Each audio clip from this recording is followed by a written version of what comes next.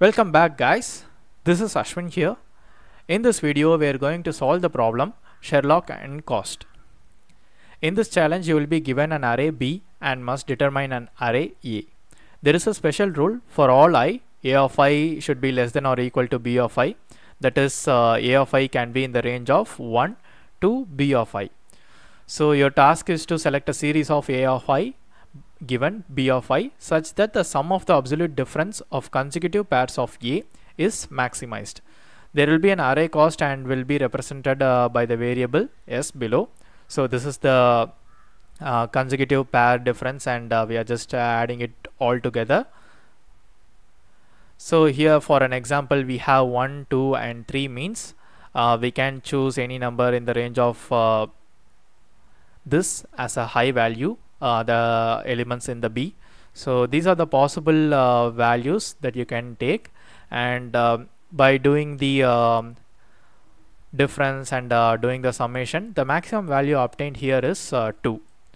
So here instead of generating all the values and try to get the consecutive pairs difference and summing, it will definitely exceed the time limit. Again, we have to use dynamic programming to store the previous values and reuse it for the next step in order to find the maximum summation here. And here you can see the constraints. We have 20 test cases, that is the maximum, and the maximum number of elements can be 10 to the power of 5. So at the top level you could solve it in n log n, but it's better to solve it in order of n itself. We are going to solve it in order of n, that is linear time. Let's see some sample input.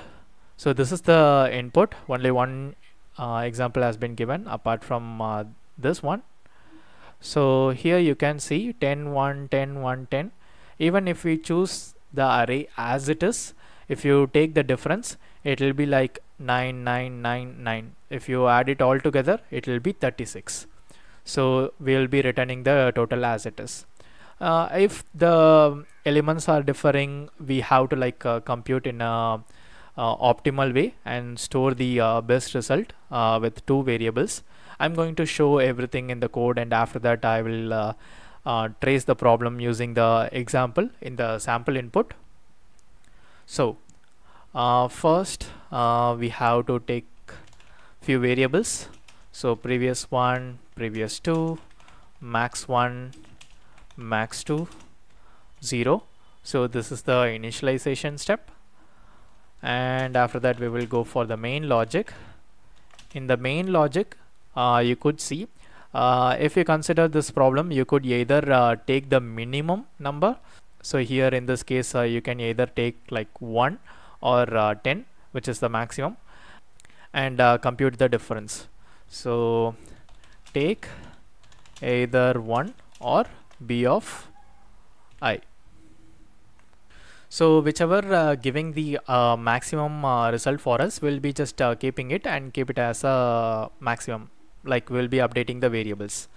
So for I in range of 1 comma n, we'll be computing with the previous element. That's why we are starting from 1, so it will be like I minus 1 for the previous element. Now for the first logic, if B of I or 1 get picked, so max 1 equals max of previous 1 plus absolute of B of I minus B of I minus 1. So this is one thing. So if we take B of I minus 1, that is the previous element, and taking the absolute difference, we are just checking whether it is giving the maximum, or else previous 2 plus absolute of 1 minus B of I. So if we take 1 means we are just computing the difference with the current element. So this is 1, and the next one is if element 1 is picked in the previous step. previous step. So for that, max2 equals prev1 plus absolute of 1 minus b of I minus 1. So if we taken 1 for the previous element difference, so that maximum will be stored here. So using this only, we are going to compute it here, just to compare like two possible ways of getting the maximum element. So after doing this, we will just update the previous variables. So prev1 equals max1, prev2 equals max2. So you guys can get the logic. So this will be like this update is like usual. So you are just using the prev1 here and here just to keep track of the maximum, and if the last element is chosen, if last element 1 is chosen, means this prev2 will be used here. And finally return max of max1 comma max2. So after doing the computation for all the elements in the array, we will be getting like two possible way of getting the maximum. So we will just return whichever the maximum value. So that's pretty much the logic. Let's run the code once to check whether it is working fine or not. Okay, it is working fine. For example, I'll just take this array as an example. So it will be like simple for us. Okay. So this will be the input. And for first iteration, so max1 equals prev1 will be 0 plus b of I minus b of I minus 1. So this will be b of I minus 1. So that will be 3 comma. So this will be like max of. So this is equals 3. And in the second step, previous 0 is 0 plus b1 minus b of I. So that will be 6. Total is 6. So we will be taking the maximum from this. That will be 6. Max 1 is 6. Max 2 equals previous is again 0 and 1 minus b of I minus 1. So b of I minus 1 is 4. So this will be 3. Total is 3. So we have computed, and we will be just updating the previous as well. So this will be 6 and previous 2 equals 3. So the first iteration completes. Second iteration again we will be computing the max 1, max of. So previous one is 6 plus b of I minus b of I minus 1. So 7 minus 9 is like 2. So we'll be getting 8 here. 8. And previous 2 is 3. 3 plus 1 minus 9. That will be 8.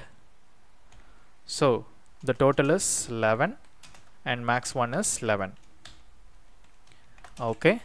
Max 2 will be previous of 1 is 6 plus 1 minus b of I minus 1, that is also 6, equals 12.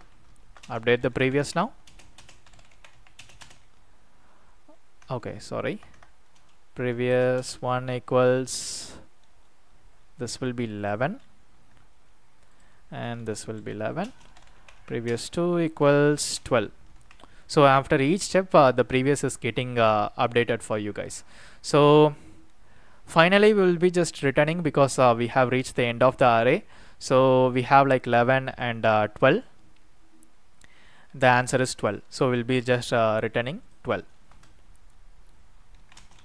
Return 12 or return max of. So that will be 12. Okay, So this is the whole tracing of the problem. You could also trace the problem with other examples. Each time we are considering like two of the logic. So one is like a previous max of one, and computing with the difference with the current element, and the other one is previous computation with element picked as 1, and the current computation as well with the element picked as 1. So whichever gives the maximum, we'll just store it here, and we will just compute another maximum for storing the previous. So this process will keep on going again and again until we get the result. So these two values are like a combination of possible ways, like the maximum possible obtainable. So apart from using the single variables, you could have seen the problem like some machine arrangement and most probable way of picking elements, something like that. I think it will be in the algorithm books for dynamic programming example. So there as well you will be like storing these intermediate values in an array. So this instead of storing it in a single value, you will be just keeping an array and storing these two values. So we'll be having like a two list that will be storing the maximum at each step. So that is also another way, but this will be like order of 1 time complexity because we are not using any kind of array here. The space complexity will be order of 1 because we are not using any arrays here, but the time complexity will be order of n because we are iterating through the list of elements in the array. So I think that's pretty much it, guys. You could also trace other problems in order to understand it much better. And even if you take this example, we have to just take the maximum. That means we'll be just using this logic that is taking the previous element and computing the difference. That itself will give you the maximum sum. So like that, this logic will solve all the cases. So that's pretty much it, guys. Let's submit the code once to check everything is working fine. So all the test cases has been solved. If you have any queries regarding this video, please leave a comment below. Apart from that, if you have any other logic other than this, you can share it with the community. It will be very helpful for everyone. If you like the video, hit the like button and don't forget to subscribe the channel for future videos. Stay tuned for the next video.